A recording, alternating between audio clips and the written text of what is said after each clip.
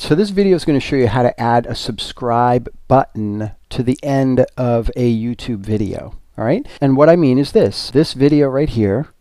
I'll back it up a little bit and we could take a look at this.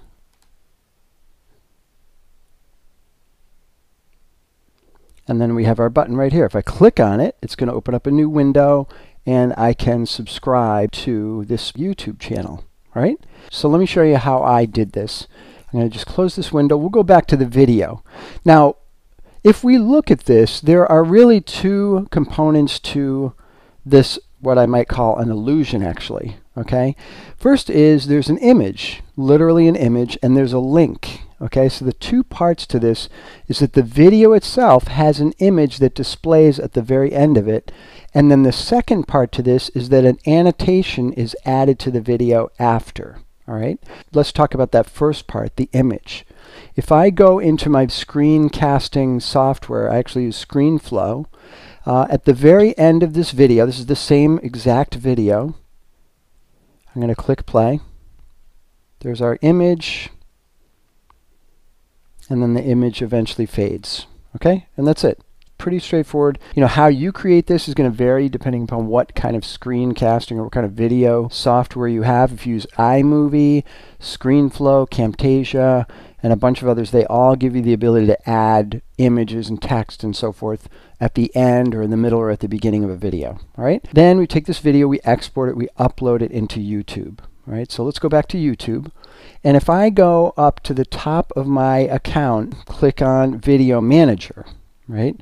I go to my videos and I have this video right here at the top. If I click on the drop down arrow next to Edit, I have an option called Annotations. Click on Annotations. I go to the video. You can pin, or I'm just going to pause it, and I can either add an annotation or edit an existing annotation. Right? I'm going to click on Add an Annotation just to show you what options are available. You can add a speech bubble, a note, a title, a spotlight, a label, or a pause. Okay, and what this does is basically you add an item. So in our case, we've added a note. Okay, and I've added a note to appear precisely at the point at which this image appears in the video. Right, so that starting point is actually 49.1 at that point in the video right here. Okay, and then the video ends. Obviously, goes all the way to the end, and that's it. Right. Now, for a note, I can put text in the note, but I don't need text because I already have a button here that has text within it in the video.